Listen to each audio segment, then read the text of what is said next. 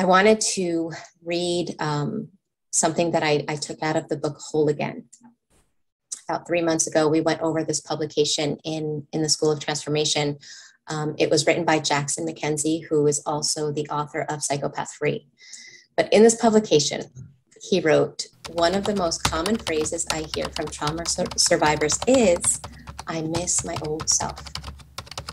The person who felt cheerful, loving, and fun. But what if the old self hasn't actually gone anywhere? What if we just have some very stubborn messages living inside of us that block us from experiencing it?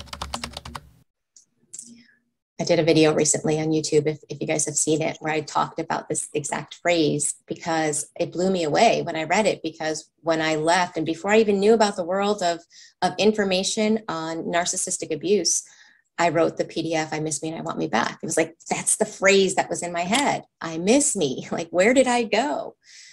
And that's what happens. You lose touch with who you really are.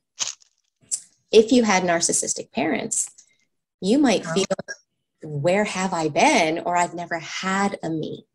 So there's two pieces of that, right? If we've been going through it from childhood, we may feel like we've never been our authentic self.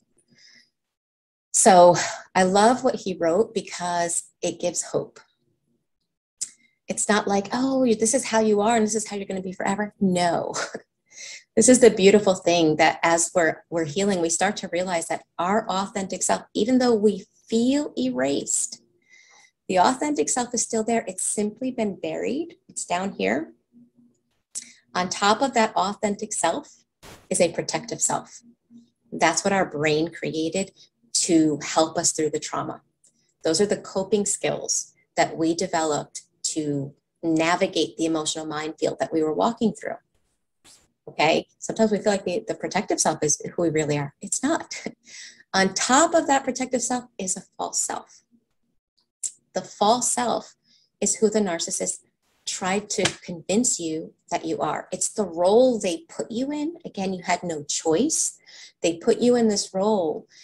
You were in it for so long that it's confusing, and it created beliefs that became a part of your self-image. And that's what we want to start working through.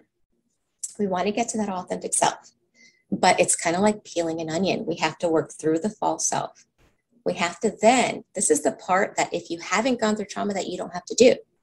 So some people, if they haven't gone through trauma, and so maybe they have a false self because of bullying in school, and I'm not minimizing that, but other things that were challenging.